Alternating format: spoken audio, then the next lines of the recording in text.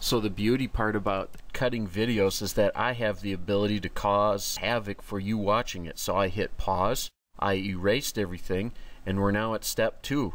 And we set it up, or we said, let's remove the second power source, rewrite the circuit to the way we had it.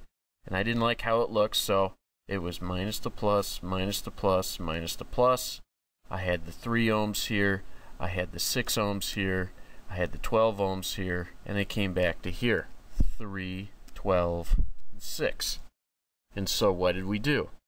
We said this was minus to plus, and minus to plus. And so what we're going to do here is these two are in parallel. That becomes 4 ohms. If we put the 2 in parallel, that becomes 4 ohms. That comes back. That comes to 3. And that means now we have a 7 ohm resistor. So we have 7 volts at a single resistor of 7 ohms. That means I got 1 amp of flow. All amperage leaves the minus. 1 amp goes through there. So that means there's 3 volts this way.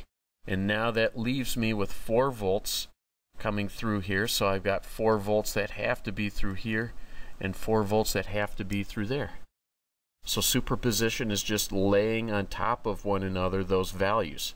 How much current is coming through here? There is 1 amp of current in this direction, but now that 1 amp branches through here and here. And so now I've got 4 volts, and 1 amp coming in. So if I take 4 volts divided by 12 ohms, so 4 divided by 12 ohms, that is equal to 0.333 of an amp. 4 volts divided by 6 ohms, it's 0.666 of an amp. And there's my current flow.